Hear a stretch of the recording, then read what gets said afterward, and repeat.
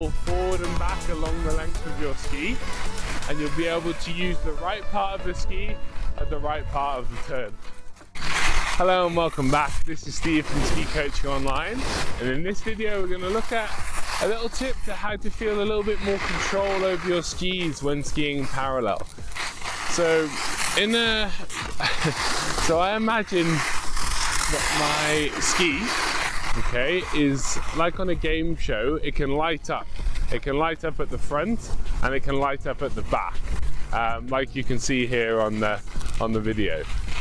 So what I like to do is, for the first part of the turn, I like to see if I can light up the front of the ski, and for the second part of the turn, I like to see if I can light up the back of the ski. So what that feels like for me as I come around the corner, I'll have a go now, is I feel a little bit of a rocking movement towards the front of my skis, and then through the end of the turn, it's okay to feel the heel underneath your feet. That way then you can feel a little bit more of the back of the ski, which then gives it just that extra little bit of grip through the end of the corner and gives you that little bit more control over your skis.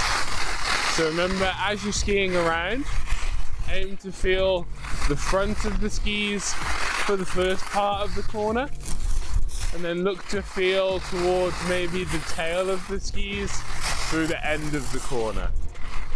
That way then you'll give yourself a little bit more control forward and back along the length of your ski, and you'll be able to use the right part of the ski at the right part of the turn.